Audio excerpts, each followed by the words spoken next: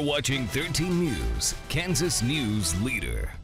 The NOTO Summer Concert Series returns with another great edition this Friday night. Stacey Dawn Ogle with NOTO is here with Stephanie Nassif. She is one half of Project 11, who will be taking to the stage. Thank you both for being here. Appreciate this. Yeah, thanks for having us. We have been loving the NOTO Summer Concert Series, Stacey. So what have you been trying to pull together, and how does Project 11 kind of play into that?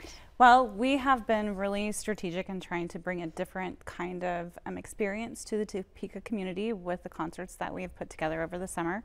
So early on, we had some, we had Maria the Mexican with some Hispanic music. We had Hector Anchondo with some blues, and we've got Project 11 coming up this Friday with some jazz. And so really, we just want to be able to bring some diversity to the music scene and also give you guys an experience that you haven't had before.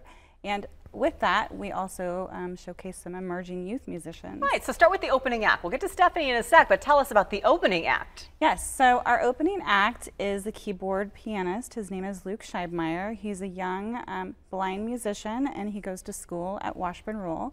He's performed for us a couple of other times over the last couple of years, so it's not quite new to him, but the experience is always beneficial for these kiddos. Give them a chance to practice their stage performance, perform in front of a bigger crowd, and just really give them the experience of what it's like to do a professional concert. And it'll be fun to hear from him. I've heard him a few times around town too. He is very, very impressive. Very talented kiddo. Yes, and so then that all warms up everyone, no pun intended if we've been watching Jeremy's forecast. Stephanie, for Project 11, so tell us a little bit about you and your partner in this musical effort, and how you would describe your sound.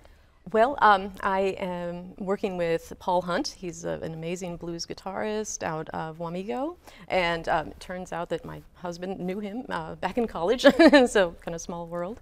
But we got together and kind of pooled our musical knowledge and experiences, and we'll be bringing you some Latin jazz, some jazz standards, some oh gosh, some lo-fi, blues. So I really took Stacey's mantra to heart, and it's things that you will not usually hear in Topeka. So yeah, you say jazz and blues, but what kind of twist do you put on it that kind of is unique to you? Well, we're a two-piece, and it's going to sound like a full band. So I'm also a producer, so I have created our backing band for us. So that's a little different also. So yeah, Paul plays bass and guitar, I play keyboards, I sing, I play bass and clarinet, and then also clarinet thrown in there. Why not? Why not? I love it. I love it. Okay, now I need to hear it. What do you love about performing in a place like NOTO and in a park and outdoors? It's just such a relaxed and free feeling, and the people are just really great there. I've been to a couple of the concerts this season, and the sound is amazing, and of course Stacey is great to work with. So it's just a neat place to be. And the people are right there. Yeah, how does that add to the experience as a performer, to have them, you know, there are no lights blinding you from being able to see them. They're right out there in their lawn chairs. It's great because as performers we watch their reactions, and that helps us, you know, and to gauge the audience, and it's really neat. I enjoy it. So, Stacey, what else can people maybe visit or see and do when they're in NOTO Friday night for the concert? I know it's not First Friday, but you still always have lots of things open and going on. Yeah, lots of businesses will be open. Restaurants will be open late. You can get something to drink at Norseman, at the Wheelbarrel, Studio 62. Compass Point is also going to have some live music, so they're doing live music every Friday. Some of the businesses will be open late for you to shop. Odin's Lair has late night axe throwing, and they do these really cool glow throws, like glow in the dark throws. So always something to see. Of course, we've got lots of public art outside and a new sculpture to enjoy. So definitely something for everyone, and the concert's free.